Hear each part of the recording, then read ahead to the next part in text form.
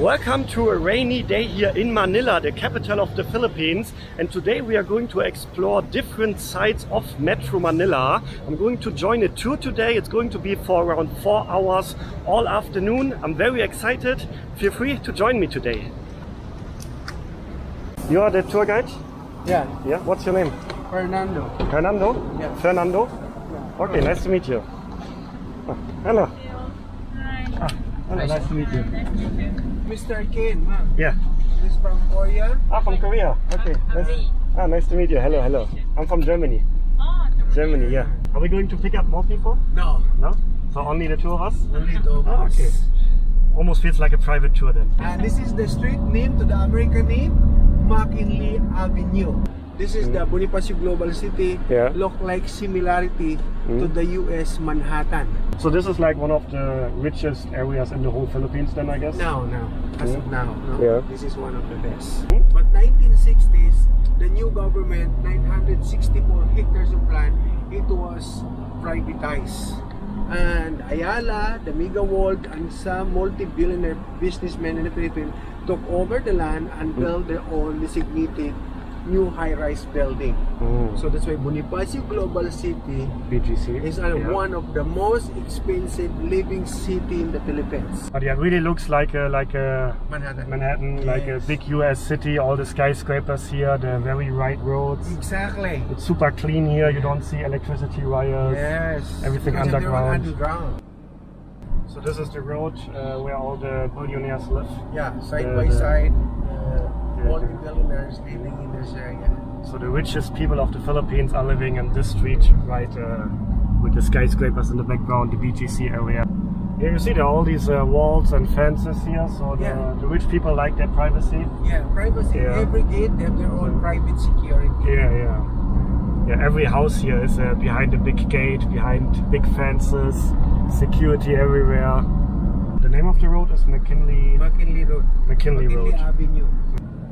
And in case you are interested to see the booking process of this tour, let me show you quickly. Okay, so I found this tour on a website called GetYourGuide. On that page you can not only find tours in the Philippines, they have over 60,000 tours and experiences in almost 4,000 destinations worldwide. You can just type in any location on their website and find available tours and experiences. If I type in Manila, I see all of these offers, for example, but I can also type in, let's say, Kuala Lumpur, Malaysia, and I see lots of available tours and experiences there too. And yeah, the booking process on GetYourGuide is very simple, easy, straightforward, and you can also do it via their app. And the tour that I do in this video even had a pickup service available that was included in the price, which also made it super easy and convenient for me. And I also did another tour that I booked on GetYourGuide. It was a bicycle tour around the historic part of Manila, which I really enjoyed too, and where I learned a lot about the history of this town. And yeah, it can be fun to explore new cities on your own, but I also really enjoy to do tours like this,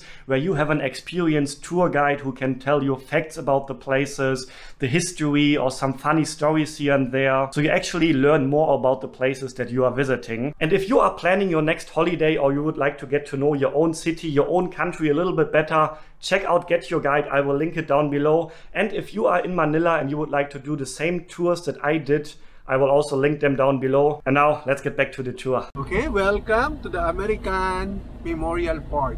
We speak the group of American military who sacrificed their life to help to fight freedom. They are from far away, but they came to other Asian countries to help against the invasion of Japanese during the time of Second World War. So this is the hallway, but look at the grass in the center, like a green carpet, side by side, the alignment of the mahogany tree. And the cross is white cross, is imported from Italy. 17,206. There are over 17,000 of these white crosses. Yeah, the white crosses. What is your name, by the way? Chang-hee? Chang-hee? Yes. Okay, where in Korea are you from? Huh? Where in Korea are you from? Where in Korea? I live in Pohang. Pohang? The southern part of The southern Korea. part. Ah, okay. I only know Seoul and Busan. Yes. That's the only two cities I know in Korea. Two famous cities in Korea. Yeah, it looks like a really well-maintained and peaceful place. And of course it's always not easy to yeah, to film in places like this. It's a war memorial, so you gotta be respectful here. So I probably will not film that much here, but just to give you an impression of this place. And all these walls here are full with names of, yeah, fallen soldiers, and you saw all the white crosses everywhere. So yeah, peaceful place, but also with a lot of history, you know.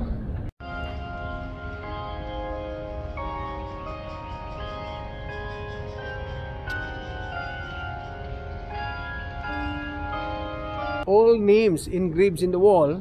So on your left side, this is part of the Philippine Naval Forces and the American Naval Forces who died and missing during the Second World War. So on the right side, this is part of the Air Force. The American USAP Air Force and the Philippine Scouts belong to the American military during the Second World War. And you said there are 36,000 names engraved in the walls. And yeah, here we have thousands of these crosses, and every single one of these crosses has a name written on it. And you can also see that we're not only having crosses here, there's also one star, for example, over there, and I see a few more in the background. Alright, thank you very much. Okay, so this is Makati now. And what is the name of the road again? Ayala Avenue. Ayala Avenue. And Ayala was one of the multi-billionaire Spanish Filipino. Because the ancestors of Ayala family is the owner of most of the land of Makati before. Yeah, I can see like every second mall in all of the Philippines is named Ayala. What else do they own? Malls, Globe Telecom, and also some business like BPI, Bank Philippine Islands. And also BGC, where we just been to. BGC, some of the building there is part of their properties. I see a big difference here compared to BGC. Here all the electricity wires are not underground. You can see them all around here. The parking. Yeah. In the streets. Yeah, it's funny that you just take a 10-minute ride from BGC to Makati, and it feels a little bit like a different country almost. Because it's a very different area. And I think it will feel more different, like in the next. More on in Manila. More on. Now we're going to Manila. More on side by side. Parking. Any kinds of public transportation rumble in the streets. Yeah, here we have tricycles. This one is not allowed to Ayala, only in this area. Yeah, I was actually always wondering why in BGC you can't see tricycles. No. They are not allowed there, right? They are not allowed there. And also jeepneys are not going inside, they are only in... They have their own designated jeepney, that this jeepney allowed to cross there. But they have a selected street only. Yeah, right, but not everywhere in BGC, right? Yeah. Yeah, because I remember one time before I asked a tricycle to drive me through BGC and he said, no, cannot. He's not allowed to go into BGC with a tricycle. You know, the street vendors, no, selling their food in the streets. Street vendors, yeah. You also don't see that in BGC, that's right.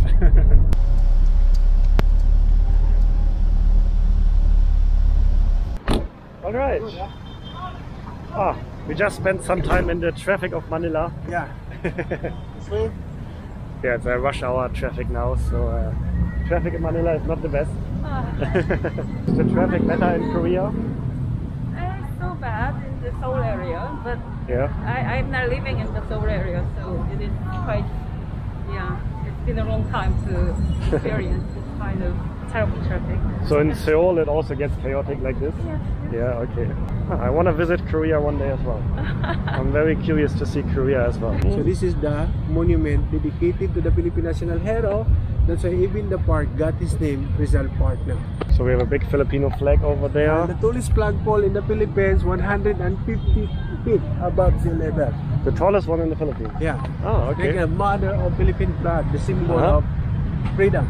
Oh yeah, it's a huge flag, check it out. It's now waving in the wind. The color blue is for purity and freedom. The white color is the fraternity, equality to fight against the Spaniards. The 3-star is symbolizing the 3 groups of islands, Luzon, Visayas, and Mindanao. Oh, okay. And the sun, you see the sun with the 8 rows. The 8 rows is part of the 8 provinces in Metro Manila unite together to rise up to fight against the Spaniards after the execution of Rizal. Okay, so this is the statue from the front, and we have 2 guards, and Fernando just explained these are military guards, and they are working here for 4 hours every day, just standing still in front of the national hero here, and it's like an honor for them to guard this national monument here, the national hero. How do you say thank you, goodbye in Korea? 감사합니다. Thank you. 감사합니다. Yeah. Okay. Goodbye. 안녕히 계세요. 안녕. Okay. 안녕히 계세요. Okay, maybe I remember when I traveled to Korea. Yeah. Okay. Yeah. Try. Okay. Thank you very much. Yeah, thank you. Alright, she actually has to leave the tour earlier than planned, so it's turning into a private tour now for me. Okay, bye bye. Bye bye.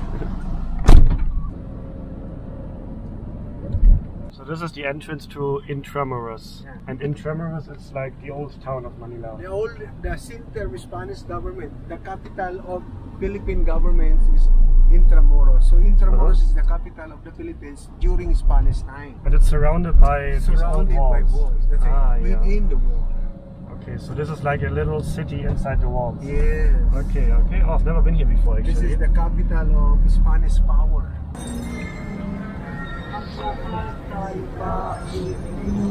So I guess this area is then like the historical side of Manila. This is the history began. The history, where the history of Manila began. Yeah. Before the Spanish came, Manila is Manila. Yeah. So inside the gate, this is part of Manila, but the center of Manila is there. The Spanish Miguel Lopez de Legazpi found Manila 1571. 1571. They built one of the best military defense is Fort Santiago. So is this an original cannon? Yeah, Spanish. But original from a few hundred years ago? Yeah, 1500s. Oh. First the gunpowder, after the gunpowder, the cannonballs. Then you point the fire in the small hole like a piston. Yeah. Through to the target. If the bullet landed, nothing happened. But this one is the 422mm bombs of the Spaniards using this one. If this shell landed, they explode again. So more on high tech. Yeah, it's incredible that human beings built this weapon a few hundred years ago, and now it's still here in a park a few hundred years later. And these are the walls that are all around Intramuros? It's part of Intramuros wall, but this is the oldest one. This is the first, the oldest fortification first, before they built the walls. So these walls are all still original? Yes. They are not being rebuilt? 70%. 70% is still original? Okay. Oh, he just showed me a picture. This is from the Second World War. Yeah, so this is the Sherman tank of US. Was to inside. That's why side by side is damaged. The upper portion collapsed and it was rebuilt again 1980.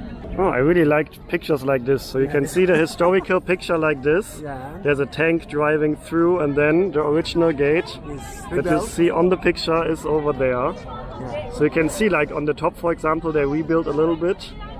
I see many locals here, so it's also a popular place to visit from locals or for locals. Local is part of the tour that they want to go to what is the history of Intramuros. So Filipinos like to come here as well and see it. To see the actual. Because Filipino always see in the pictures, always sing about what is the Intramuros. If you want to come here, what is Intramuros?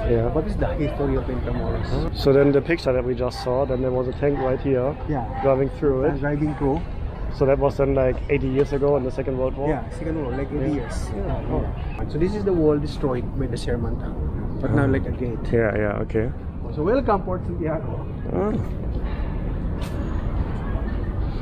So that's the guy we saw on the statue, the monument. And he's the like a national hero. Yeah, he's our national hero, and he was before he was executed, he was in prison in Fort Santiago 56 days. So that's where he spent his final hours of his life. Before he was executed in the park over there. So this is the old wall. Yeah. Can you walk all around Intramuros? You can go down and transfer. You can walk. Okay. Not all the place. Yeah. But they have another one beside the building. You can walk more on. Yeah. So this is the original Manila. The old parts of the town. The old walls here. These bricks have been here for several hundred years already. That is always incredible to think of, right? Human beings built this hundreds of years ago, and now we can still walk on top of it. I really enjoyed the tour today. Okay, have a good day. Bye-bye. Bye-bye. Very interesting to see these two sides of Manila, the modern posh area of BGC, the old historic parts of Intramuros, so I really enjoyed this. And yeah, if you want to do a tour as well, no matter where in the world you are, check out Get Your Guide. If you want to do the exact same tour if you are in Manila, I will also link it in the description down below. And if you haven't seen my previous video, check it out right here. Stay healthy, stay positive, and then see you in the next episode. Ciao guys.